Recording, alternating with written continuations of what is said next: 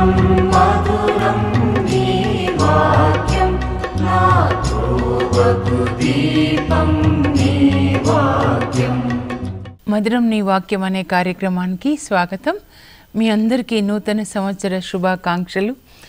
దేవుడు ఈ సంవత్సరం మీ జీవితాన్ని శుభములతో నింపుదురుగాక, మీకు మంచి ఆరోగ్యం దయచేదురుగాక, మీ ఆత్మ వర్ధిల్లుచున్న ప్రకారం మీరు శారీరకంగా అన్ని విషయాల్లో వర్ధిల్లుదురుగాక. ఆయన మీ హృదయ వాంఛలు తీర్చి మీ కలలు పండించే సంవత్సరంగా ఉండునుగాక.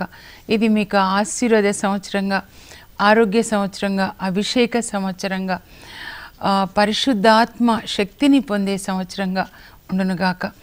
మరి ఇప్పటి వరకు మనం పాత నిబంధనలోని గ్రంథాలని ధ్యానించుకున్నాం. ఇప్పుడు నూతన నిబంధనలోని గ్రంథాలని మనం ధ్యానించుకుందాం. దేవుడు ఆ పాత నిబంధనలో 46 పుస్తకాలని ధ్యానించుకునే కృపనిచ్చినందుకు ఆయనకి వందనాలు చెప్దాం. ఇప్పుడు నూతన నిబంధనలో 27 పుస్తకాలని గురించి ధ్యానించుకుందాం. ఎప్పుడు నూతన నిబంధన వస్తుందా అని నేను ఎదురు చూస్తున్నాను. ఎందుకంటే నూతన నిబంధన అంతా యేసుప్రభు అన్నమాట. మరి ముఖ్యంగా 4 సువార్తలు యేసుప్రభు గురించి కనుక యేసుప్రభు గురించి చెప్పాలంటే నాకు చాలా ఇష్టం. నా మనసులో ఆలోచనలో అంతా యేసుప్రభే ఉంటారు. కాబట్టి ఆయన గురించి చెప్పాలని నేను ఎదురు చూస్తూ ఉన్నాను. మరి ఇప్పుడు మనం మత్తయి సువార్తని ధ్యానించుకుందాం. నూతన నిబంధనలో ఉన్న 27 పుస్తకాల్లో మరి మొదటి గ్రంథంగా మత్తయి సువార్త ఉంది. అయితే పాత నిబంధన నూతన నిబంధనకి సంబంధం ఏంటంటే మొత్తం బైబిల్ని క్రిస్తోస్ అంటారంటే క్రీస్తు కేంద్రిత గ్రంథం అన్నమాట. పాత నిబంధనలో యేసు ప్రభు గురించి చెప్పబడిందంతా నూతన నిబంధనలో నెరవేరింది. అయితే ఈ మత్తయి యేసు ప్రభుని ఎలా ఆయన మనకి ప్రజెంట్ చేస్తాడు, అందిస్తాడంటే పాత నిబంధనలో చెప్పబడినటువంటి మెస్సయ్య ఈ యేసు ప్రభువే అని మనకి ప్రజెంట్ చేస్తాడు. అంతేకాని యేసు ప్రభు జీవిత చరిత్ర రాయాలి అనేది ఆయన ఉద్దేశం కాదు. ఇది యేసు ప్రభు ఈ లోకంలో ఆయన జీవిత చరిత్ర అయినా కూడా ఆయన ఉద్దేశం ఏంటంటే 2 ఉద్దేశాలు గుర్తుపెట్టుకొని మనం చదువుకుందాం, సరేనా? మొదటిది, పాత నిబంధనలో యేసు ప్రభు గురించి చెప్పబడిన 300 ప్రవచనాలు యేసుక్రీస్తులో నూతన నిబంధనలో నెరవేరాయి. 300కి పైగా. మొత్తానికి పాత నిబంధనలో 350 ప్రవచనాలు నూతన నిబంధనలో నెరవేరుతాయి. అందువల్ల పాత నిబంధనలో నూతన నిబంధన ఉంటుంది, నూతన దాంట్లో పాత ఉంటుంది. అయితే ఆ 350 ప్రవచనాల్లో యేసుక్రీస్తు గురించి చెప్పబడినవి 300కి పైగా ఉంటాయి. ఆ 300 ప్రవచనాల్లో 43 ప్రవచనాలు మత్తయి ఎత్తి చూపించి ఇదిగో ప్రవక్త చెప్పినట్లుగా నెరవేరింది చూడండి అని ప్రతిసారి ఆయన పాత నిబంధన ప్రవచనాల్ని కోట్ చేస్తూ ఉంటాడనమాట. ఇప్పుడు మనం చూస్తుంటే మీకే అర్థమైపోతుంటుంది. 3 విషయాలు నేను చెప్పాను. ఒకటేంటంటే పాత నిబంధనలో చెప్పబడినటువంటి మెస్సయ్య యేసు ప్రభువే అని ఒకటి చెప్తాడు. ఇంకొకటి ఏంటంటే మరి యేసు ప్రభు గ్రేటెస్ట్ టీచర్. పాత నిబంధన గ్రంథాలని మరి ఎక్స్ప్లెయిన్ చేసిన ఆయన, అలాగే దైవరాజ్యం దేవుని రాజ్యాన్ని గురించి చక్కగా వివరించినటువంటి గొప్ప ఉపాధ్యాయుడు యేసు ప్రభు. Matthew presents Jesus as the Messiah promised in the Old Testament, and also Jesus is the greatest teacher who interprets the law of God and also the kingdom of God. ఈ 2 విషయాలు అయిపోయింది కదా. ఆ తర్వాత యేసు ప్రభుని 3 అంశాలుగా మనకి ప్రజెంట్ చేస్తాడు. యేసు ప్రభు మెస్సయ్య అని, యేసు ప్రభు దావీదు కుమారుడని, యేసు ప్రభు దైవ కుమారుడు అని మత్తయి మనకి ప్రజెంట్ చేస్తాడు యేసు ప్రభుని. మరి ఈ మత్తయి యేసు ప్రభు శిష్యులలో 12 మంది, అపోస్తులలో ఈయన ఒకరు. ఈ 12 మందిలో కూడా బాగా చదువు వచ్చిన వ్యక్తి అనమాట. ఎందుకంటే అతను సుంకరిగా ఉన్నాడనమాట. పన్నులు వసూలు చేసేటప్పుడు లెక్కలు ఎంత జాగ్రత్తగా రాయాలి. మీరు పేతురుని వాళ్ళని తీసుకుంటే వాళ్ళకి అసలు చదువే రాదు పేతురుకి, కానీ ఈయనకి చదువు బాగా వచ్చు, గణితం లెక్కలు కూడా చాలా బాగా వచ్చు. ఆ తర్వాత ఈ మత్తయి సువార్త గొప్పతనం ఏంటంటే దీన్ని గాస్పెల్ ఆఫ్ ద చర్చ్, అంటే సంఘపు ఆది సంఘపు సువార్త అంటారనమాట.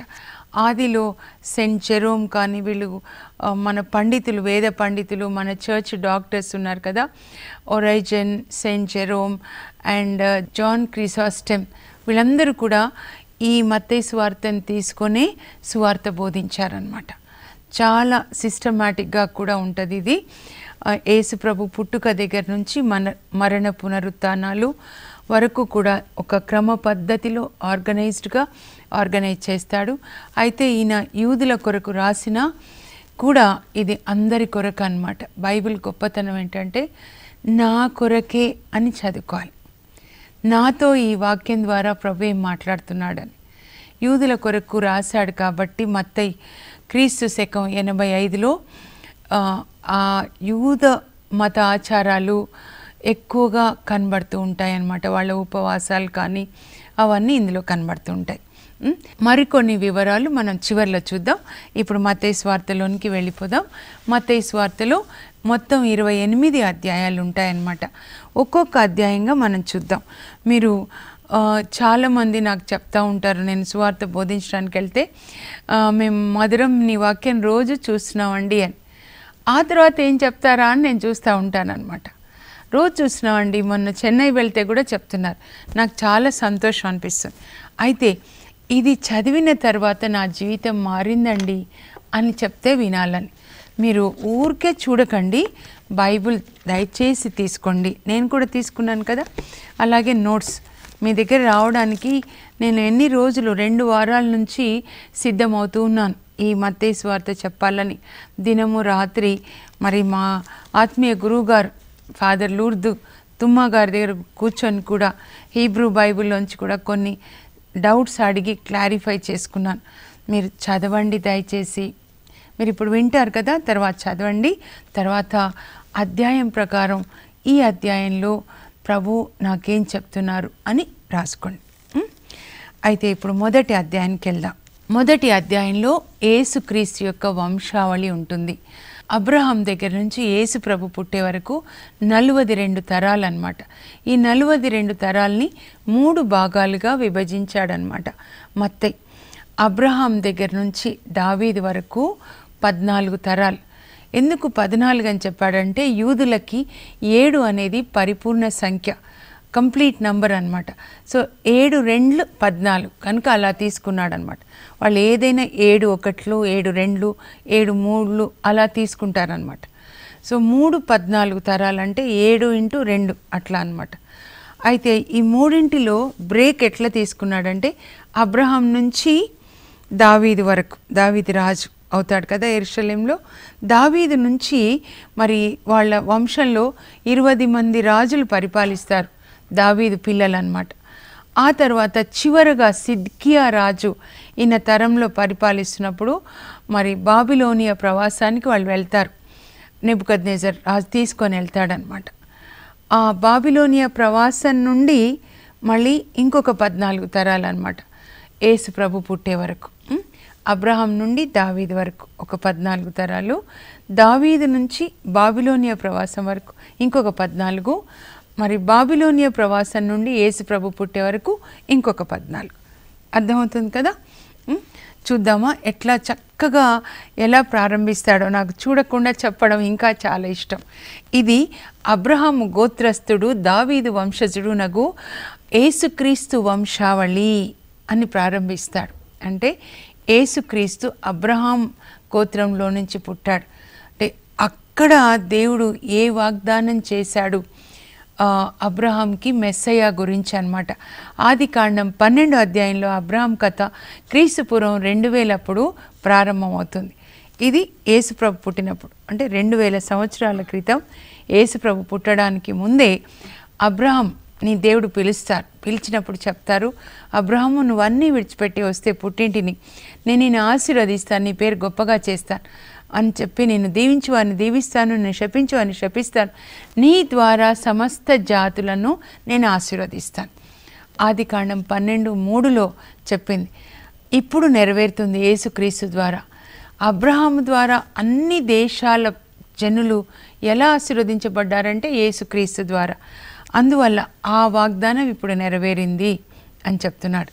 ఆ తర్వాత దావీదు వంశజుడు, అంటే దావీదు వంశంలో పుట్టాడు యేసుప్రభు బెత్లెహేంలో. మరి దావీదుకి యేసుప్రభుని గురించిన వాగ్దానము ఎప్పుడు ఇవ్వబడిందంటే 2 సమూయేలు గ్రంథం 7వ అధ్యాయంలో దావీదు దేవునికి మందిరాన్ని కట్టాలి అనుకున్నప్పుడు దేవుడు నాతాన్ ప్రవక్త ద్వారా చెప్తారు, నువ్వు వద్దులయ్యా, నీ కొడుకు కడతాడు, యుద్ధం చేసి నీ చేతులు రక్తసిక్తమయ్యాయి, నీ కొడుకు సొలొమోన్ కడతాడు, కానీ నీవు నాకు ఆలయం కట్టాలనే ఒక కోరిక కలిగి ఉన్నావు కాబట్టి నేనే నీకు ఆలయం కడతాను. ఏంటంటే నీ రాజ్యము, నీ యొక్క కుటుంబం నేను స్థిరపరుస్తాను. 2 సమూయేలు 7:16. దావీదు కుటుంబం ఏ విధంగా స్థిరపడింది? నీ రాజ్యం కలకాలము ఉంటుంది అంటాడు. కలకాలం ఎలా అంటే యేసు ప్రభు దావీదు వంశంలో పుట్టి యేసు ప్రభు ఇప్పుడు కూడా పరిపాలిస్తూనే ఉన్నాడు. ఆయన సదా రాజుగా మనల్ని పరిపాలిస్తాడనమాట. ఆ వాగ్దానం నెరవేరింది అని ఇంకొక 14 తరాల తర్వాత దావీదుని తీసుకుంటున్నాడు అనమాట. ఇప్పుడు మీరు కొన్నైనా కూడా బైహార్ట్ చేయొచ్చు. అబ్రహాము ఇస్సాకుకి తండ్రి, ఇస్సాకు యాకోబు తండ్రి, యాకోబు యూదాకు తండ్రి, అలా. ఆ తర్వాత 14 తరాల తర్వాత సెకండ్ పేరాలో దావీదు వస్తాడు. తర్వాత నెక్స్ట్ బాబిలోనియాకి వెళ్ళిపోతారనమాట దావీదు సంతతి వాళ్ళు. సిద్కియా, అలాగే ఆయన మనవడు ఎకోనియా అని ఉంది ఇక్కడ, యోషియా మనవడు. అయితే ఆయన పేరు యెహోయాకీం అని రాజుల గ్రంథంలో ఉంటుందన్నమాట. ఆ తర్వాత యేసు ప్రభు పుట్టే నాటికి మరి వాళ్ళు బాబిలోనియా నుంచి వచ్చిన తర్వాత యోసేపు అనమాట. యోసేపు తన మరియ తల్లికి భర్త.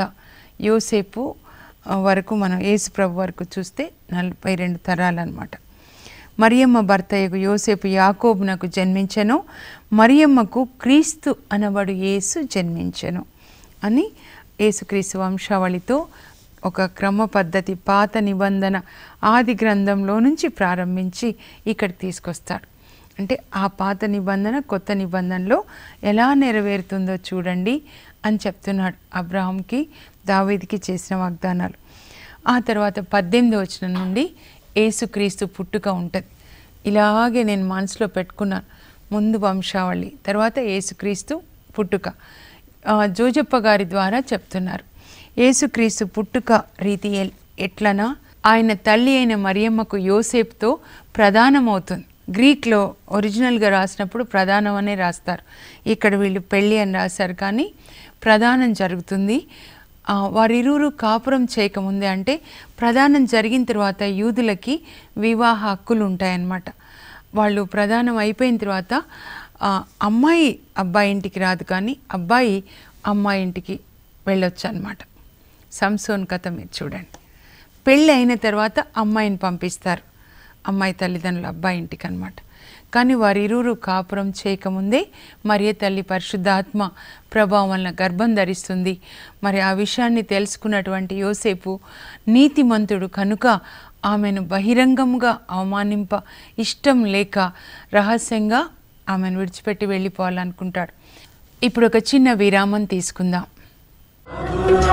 మధురం నీ వాక్యం నాతో వకు దీపం నీ వాక్యం.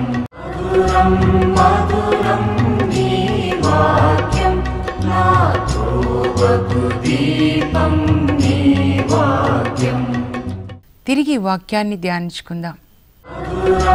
మధురం నీ వాక్యం నాతో వకు దీపం నీ వాక్యం.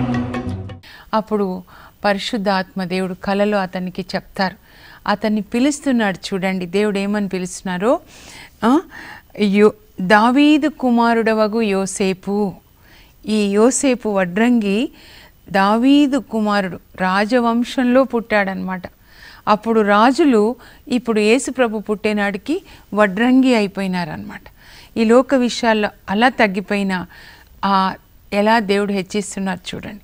దావీదు కుమారుడు ఒక యోసేపు మరియమ్మను స్వీకరించడానికి నువ్వు భయపడొద్దు, ఆమె పరిశుద్ధాత్మ ప్రభావం వలన గర్భం ధరించింది, ఆమె ఒక కుమారుని కంటుంది. అప్పుడు యోసేపు బాధ్యత చెప్తున్నారు, నీవు ఆ కుమారునికి యేసు అని పేరు పెట్టాలి, బాధ్యత చెప్తూ ఉన్నారు. యేసు అని పేరు పెట్టాలి. యేసు అనగా ఆయన తన ప్రజలను వారి పాపము నుండి విడిపించును. అందుకే మనం యేసు అని పిలిచినప్పుడల్లా మన పాపం నుండి, రోగం నుండి, శాపం నుండి విడుదల మనకి కలుగుతుంది. ఆ తర్వాత మనకి ఆరోగ్యము, ఆశీర్వాదము, మనకి ఆ అభిషేకం అన్నీ వస్తాయన్నమాట. అంతవరకు చెప్తాడు. అప్పుడు మత్తయి ఇప్పుడు ఏం చెప్తున్నారు చూడండి. ఇప్పుడు పాత నిబంధనలో నుంచి 43 ప్రవచనాలు యేసు ప్రభులో నెరవేరాయి చూడండి, ఈయనే మెస్సయ్య అని చెప్పడానికి ముందు ఏ ప్రవచనం ఇస్తున్నాడు చూడండి. యెషయా 7:14 తీసుకుంటున్నాడు. ఇదిగో కన్యక గర్భం ధరించి ఒక కుమారుని కనును, అతనికి ఇమ్మానుయేలు అని పేరు పెడతారు అని యెషయా ప్రవక్త మూలంన పలికినది నెరవేరునట్లు ఇదంతయు సంభవించెను. ఆయన ప్రతి చోట ఇలాగే చెప్తాడు, ప్రవక్త మూలంన దేవుడు పలికినది నెరవేరునట్లుగా ఇది జరుగుతుంది. అంటే ఆ కన్యక గర్భం ధరించి కుమారుని కంటుంది అని చెప్పింది ఈ యేసు ప్రభు గురించే అని చెప్తున్నాడు. ఇమ్మానుయేలు అనగా దేవుడు మనతో ఉన్నాడు అని అర్థం. నిద్ర నుండి మేల్కొన్న యోసేపు కలలో దూత చెప్పినట్లు, అంటే పరిశుద్ధాత్మ చెప్పినట్లుగా మరియ తల్లిని స్వీకరించాడు. అంటే వివాహం చేసుకుని ఆమెను భార్యగా చేసుకున్నాడు. ఆ తర్వాత వారిరువురికి శారీరక సంబంధము లేదు అని మరి 1:25లో ఉంటుంది. ఆ తర్వాత మరి మరియ తల్లి గర్భం ధరించి ఉంది కదా, ఆమె శిశువుని కంటుంది. అప్పుడు ఆ శిశువుకి యేసు అని పేరు పెడతారు. దాంతో మొదటి అధ్యాయం అయిపోతుంది. యేసు ప్రభు పుట్టాడు, ఆయనకి మరి యేసు అని వాళ్ళు పేరు పెట్టారు దేవదూత సూచించినట్లుగా. రెండో అధ్యాయంలో ఏముంటుందంటే యేసు ప్రభు యొక్క 30 సంవత్సరాల జీవితం ఒక అధ్యాయంలో ముగించేస్తాడనమాట మత్తయి. ఆయన పుట్టడము, ఆ తర్వాత నజరేతులో 30 సంవత్సరాలు తల్లిదండ్రులకి విధేయత కలిగి జీవించడం. యేసు ప్రభు పుట్టిన తర్వాత కొన్ని రోజులకి పుట్టడం బెత్లెహేంలో పుడతాడు. తర్వాత బెత్లెహేము, యెరూషలేం చూస్తే ప్రక్కన ఉంటాయన్నమాట. ఆ తర్వాత వాళ్ళు ఇప్పుడు యెరూషలేంలో ఉంటారనమాట. రెండో అధ్యాయానికి వచ్చేసరికి యెరూషలేంలో మరియ తల్లి వాళ్ళ అమ్మ వాళ్ళ ఇల్లు ఉంటుంది, అన్నమ్మ గారి ఇల్లు. ఇప్పటికి కూడా అక్కడ ఆ ఇల్లు ఉందన్నమాట. సెయింట్ యాన్స్ హోమ్ అని, సెయింట్ యాన్స్ చర్చ్ అని ఉంటుంది బెత్సైదా కోనేటి దగ్గర. వాళ్ళ అమ్మ వాళ్ళు కొన్ని రోజులు యెరూషలేంలో ఉన్నారు. అక్కడ మీరు నిజంగా అక్కడికి వెళ్ళి చూస్తే పెయింటింగ్స్ ఉంటాయి గోడల మీద. ఏమని ఉంటుందంటే మరియ తల్లి, అన్నమ్మ గారు యేసు ప్రభుకి స్నానం చేపిస్తూ ఉంటే జ్వాకిం తాతయ్య అవుతాడు కదా, యేసు ప్రభు వాళ్ళ తాతయ్య, ఇలా అని కుర్చీలో కూర్చొని మనవాడిని చూస్తూ ఉంటాడనమాట. అంటే బాబు పుట్టిన తర్వాత మరి వాళ్ళమ్మ కొన్ని రోజులకు తన కుమార్తెను పుట్టింటికి తీసుకెళ్తుంది కదా, ప్రవచనం నెరవేరినట్లుగా. బెత్లెహేంలో యేసు ప్రభు పుట్టినా కూడా తర్వాత వాళ్ళ అమ్మ వాళ్ళ ఇంటికి వెళ్ళి ఉంటారు. ఎందుకంటే జ్ఞానులు వచ్చినప్పుడు యేసు ప్రభుని, బాలయేసుని వాళ్ళు ఒక గృహంలో దర్శిస్తారనమాట, పశువుల పాకలో కాదు. అంటే పుట్టిన తర్వాత కొన్ని రోజులు జరుగుతాయి అన్నమాట. ఇప్పుడు ఎవరు పరిపాలిస్తున్నారు? రెండో అధ్యాయం వచ్చినప్పుడు హెరోదు రాజు పరిపాలనా కాలమున యూదయా సీమయందలి బెత్లెహేమునందు యేసు జన్మించెను. ఇప్పుడు మన హిస్టరీకి వెళ్ళిపోవాలి. హెరోదు రాజు ఎప్పుడు పరిపాలించాడు? క్రీస్తు పూర్వం 37 నుంచి క్రీస్తు పూర్వం 4 వరకు హెరోదు రాజు పరిపాలిస్తాడు. కనుకనే యేసు ప్రభు యొక్క చరిత్ర హిస్టారికల్ అన్నమాట. ఆయన అక్కడ పరిపాలిస్తూ ఉన్నప్పుడు బెత్లెహేంలో జన్మిస్తాడు. అప్పుడు తూర్పు దిక్కు నుండి జ్ఞానులు వస్తారనమాట. ఎక్కడికి వచ్చారు వాళ్ళు? యెరూషలేంకి వచ్చారు. అంటే యెరూషలేంలో ఉన్నాడనమాట యేసు ప్రభు వాళ్ళ అమ్మమ్మ వాళ్ళ ఇంట్లో. యెరూషలేంకి వచ్చి యూదుల రాజుగా జన్మించిన శిశువు ఎక్కడ, ఆయన నక్షత్రంను తూర్పు దిక్కున చూచి మేము ఆరాధింపవచ్చితిమి, ఆ యూదుల రాజును ఆరాధించడానికి వచ్చాము అని వాళ్ళు హెరోదు రాజును అడుగుతారు. ఆయన కలవర పడతాడు. యెరూషలేంలో ఉన్నవాళ్ళు కూడా కలవర పడతారు. అయితే హెరోదు రాజు మరి ప్రధాన అర్చకులని వాళ్ళని పిలిచి అడుగుతాడు, ధర్మశాస్త్ర బోధకులని పిలిచి అడుగుతాడు, ఎప్పుడు పుడతాడు, ఎక్కడ పుడతాడు, మీరు చెప్పండి, క్రీస్తు ఎచ్చట జన్మించును అని అడిగినప్పుడు వాళ్ళు ఏమని చెప్తున్నారంటే, యూదయ సీమయందలి బెత్లెహేం నందు మీకా గ్రంథాన్ని తీసుకున్నారు. ధర్మశాస్త్ర బోధకులకు తెలుసు కదా, మరి మీకా 5:2లో మీకా ప్రవచించాడనమాట. దాన్ని తీసుకొని వాళ్ళు చెప్తారు, మీకా 5:2 ప్రకారం మహారాజా క్రీస్తు బెత్లెహేంలో పుట్టాలి అని వాళ్ళు సమాధానం ఇస్తారనమాట. అప్పుడు ఇక్కడ మత్తయి మళ్ళీ మీకా 5:2లో యేసుక్రీస్తు గురించి చెప్పిన ప్రవచనాన్ని ఇక్కడ పెడుతున్నాడనమాట. మీకా 5:2లో ప్రవక్త ఏం చెప్పాడు అని, యూదయ సీమయందలి బెత్లెహేమా, నీవు యూదయ పాలకులలో ఎంత మాత్రము చిన్నదానవు కాదు, ఏలయన నీ ప్రజలను పాలించు నాయకుడు నీ నుంచే వస్తాడు అని మీకా ప్రవక్త రాసింది ఇక్కడ నెరవేరుతుంది అని చూపిస్తాడనమాట. ఆ తర్వాత హెరోదు రాజు డిస్టర్బ్ అయిపోతాడు, మరి జ్ఞానులను పిలిచి అడుగుతాడు, అదంతా అయిపోతుంది. తర్వాత జ్ఞానులని నక్షత్రం నడిపించినప్పుడు వాళ్ళు ఆ నక్షత్రం ఒక గృహం మీద వచ్చి ఆగిపోతుంది. అప్పుడు వాళ్ళు ఆ గృహంలోనికి వెళ్ళి వాళ్ళు చూస్తున్నారు. చూడండి 2వ అధ్యాయం 10-11. వారు నక్షత్రమును చూచినప్పుడు ఎంతో ఆనందించిరి. వారు ఆ గృహమున ప్రవేశించి తల్లి మరియమ్మతో నున్న బిడ్డను చూచి సాష్టాంగపడి ఆరాధించిరి. వాళ్ళు లోపలికి వచ్చిన తర్వాత ఎవరిని చూస్తున్నారు? బాలయేసుని ఎలా చూస్తున్నారు? మరియ తల్లి ఒడిలో ఉన్న బిడ్డను చూస్తున్నారు. తల్లి మరియమ్మతో ఉన్న బిడ్డను చూసి వాళ్ళు ఆరాధించారనమాట. మనం కూడా యేసు ప్రభుని ఆరాధించాలి. అప్పుడు వాళ్ళు తీసుకొని వచ్చిన కానుకలు బంగారము, సాంబ్రాణి, పరిమళ ద్రవ్యాన్ని యేసు ప్రభుకి వాళ్ళు అర్పిస్తారనమాట. బంగారము రాజులకి గుర్తుగా ఉంటుంది. మరి సాంబ్రాణి పొగ ఏంటంటే ప్రార్థనకి గుర్తు, యాజకత్వం. యేసు ప్రభు యాజకుడుగా మన కొరకు ప్రార్థిస్తున్నాడు. పరిమళ ద్రవ్యాల్ని కానుకగా ఇస్తారనమాట. ఆ తర్వాత ఇంకా జ్ఞానులు వెళ్ళిపోతారు. మరి యోసేపుకి కలలో దూత చెప్తాడనమాట, బాబుని, తల్లిని, బిడ్డని తీసుకొని తొందరగా ఐగుప్తుకి వెళ్ళిపో, ఎందుకంటే హెరోదు రాజు ఈ బిడ్డని చంపడానికి ప్రయత్నిస్తున్నాడు. అప్పుడు ఆ రాత్రే మరి యెరూషలేము నుండి గాడిద మీద కూర్చోబెట్టుకొని మరి తల్లిని, బాబుని తీసుకొని యోసేపు ఐగుప్తుకి వెళ్ళిపోతాడు. దేవదూత చెప్పినట్లుగా. చూడండి వాళ్ళు ఎలా విధేయత చూపిస్తున్నారు. దేవునికి ఎట్లా విధేయత చూపిస్తే దేవుడు మనల్ని నడిపిస్తూ ఉంటాడనమాట. తీసుకొని వెళ్ళిపోతారు. హెరోదు మరణించే వరకు వాళ్ళు అక్కడే ఉంటారు. హెరోదు క్రీస్తుపూర్వం 4లో మరణిస్తాడు. అంటే యేసు ప్రభు అప్పటికి 1 సంవత్సరం అయి ఉంటుంది అనమాట. క్రీస్తుపూర్వం 5లో ఆయన జన్మించాడు. అప్పుడు చనిపోయిన తర్వాత దేవదూత మళ్ళీ చెప్తారు యోసేపుతో, బిడ్డను చంపాలనుకున్న హెరోదు చనిపోయాడు కనుక నువ్వు వచ్చేసేయని. అప్పుడు ఇక్కడ ఇంకొక కొటేషన్, పాత నిబంధన ప్రవచనం చెప్తున్నాడు. చూడండి 2:15లో, ఐగుప్తు నుండి నా కుమారుని పిలిచి తిని. హోజియా గ్రంథం 11:1లో ఉంటుంది అనమాట. ఐగుప్తులో ఉన్నాడు, అక్కడ నా కుమారుడు యేసు ప్రభు ఉన్నాడు, నేను పిలుచుకుంటున్నానని తండ్రి దేవుడు హోజియా ప్రవక్త మూలంన ప్రభు పలికిన ప్రవచనం నెరవేరుటకు ఇట్లు జరిగెను. ఆ తర్వాత అందువల్ల మరి యేసు ప్రభు 1 సంవత్సరం వయసు ఉంటుంది కదా, కాబట్టి 2 సంవత్సరాల వయసు కింద ఉన్న వాళ్ళని చంపితే యేసు ప్రభు తప్పకుండా చనిపోతాడు అని ఆజ్ఞ ఇస్తాడు హెరోదు. కానీ తర్వాత ఆయనే చనిపోతాడు.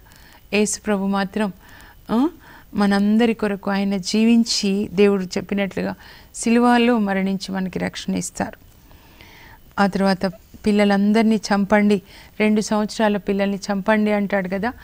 అన్నప్పుడు అక్కడ పసిపిల్లల్ని చంపుతారంట.